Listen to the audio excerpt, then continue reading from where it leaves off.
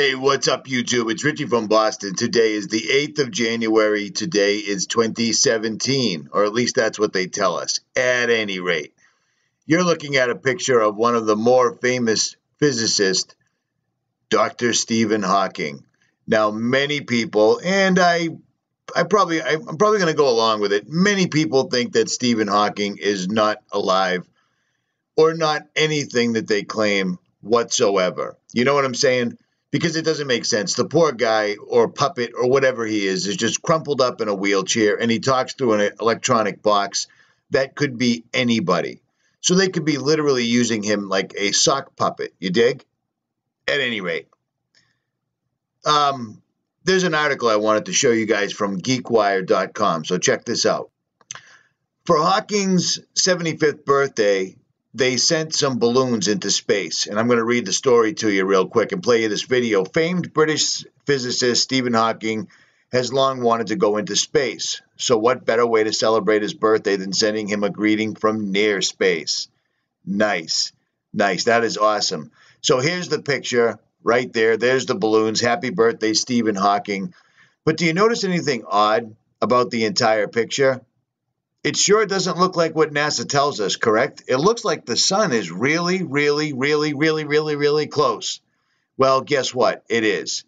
But that's not what I wanted to show you. Look at that picture. What do you see? Anything wacky about it? Well, hold on. Let's blow that up real quick. See that picture? Let's take a look in high definition. You notice anything odd about that picture from the sun? Do you see the dot right directly in the middle? Just like the one I was telling you about? Just like the one in the Freemasonic images of the two towers, Jachin and Boaz, with the black hole sun right there. Do you see that? Yeah.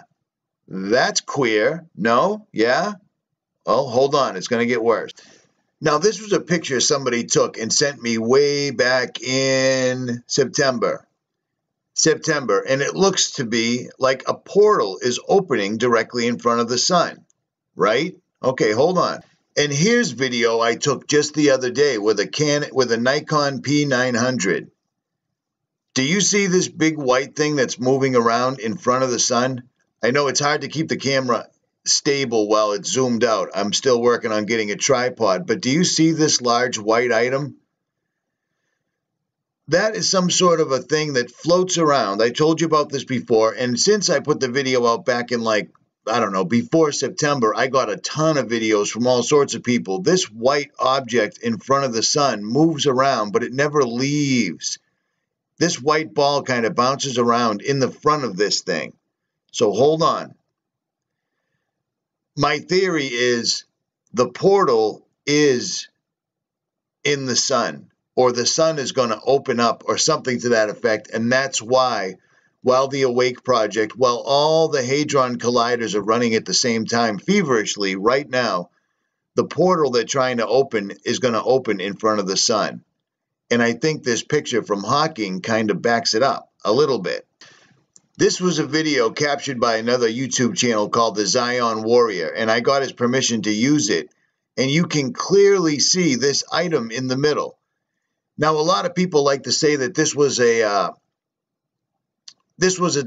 a built-in feature that cameras use to keep the lenses from being damaged. The only problem is I've debunked that using a Nikon P900, an Apple iPhone 5, 6, and 7, a Canon Rebel, blah, blah, blah, so on and so forth.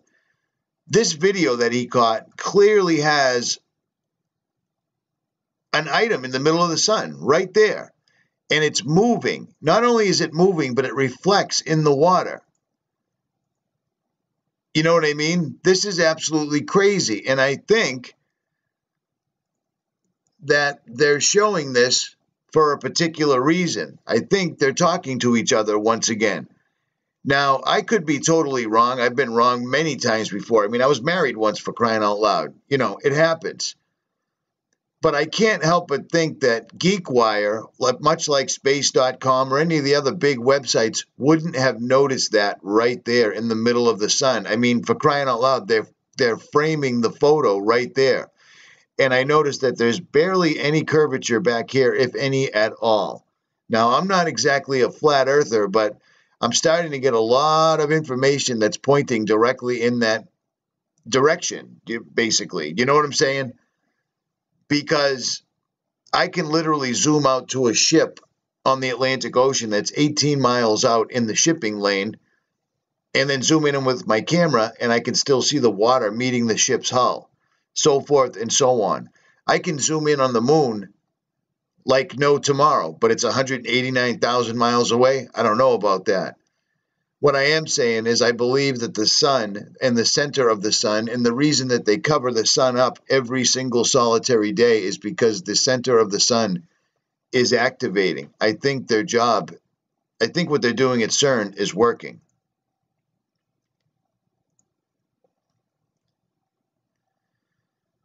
So this is the video of them launching this balloon to space for whatever reason.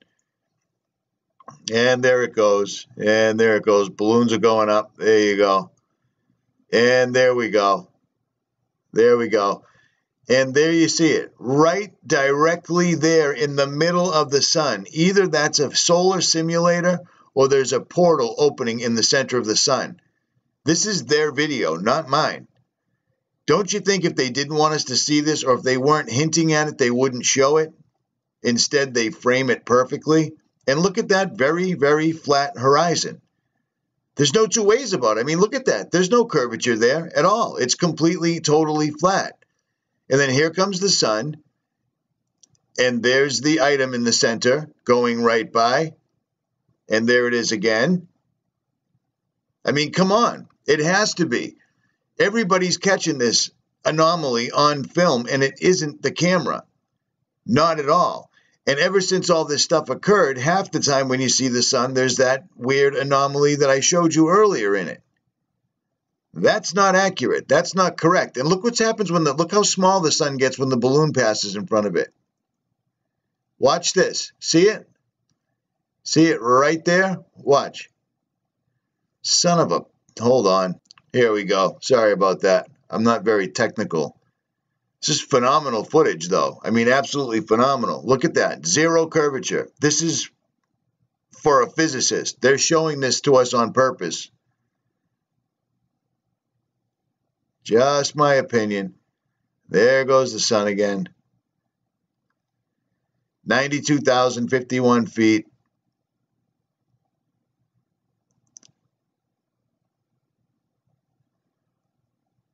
At any rate, leave it in the comment section. Richie from Boston, I am out. Much like the air in that balloon. They're rubbing it in our faces, people. Believe your eyes. Don't believe NASA. NASA is nothing but lies. Let me remind you of one small thing real quick. This is one of the head scientists captured from Nazi Germany, Werner von Braun, who warned us of the final card, the alien deception, blah, blah, blah. That's his grave site marker. This is the guy that sent rockets to the moon, remember? Well, then there's Psalm 19. Now, what does Psalm 19 say? 19:1? The heavens declare the glory of God, and the firmament showeth his handiwork. Why would a guy that sent things to outer space choose that particular Bible verse to put on his grave? Richie from Boston, make up your own mind. I am out. Like, share, subscribe.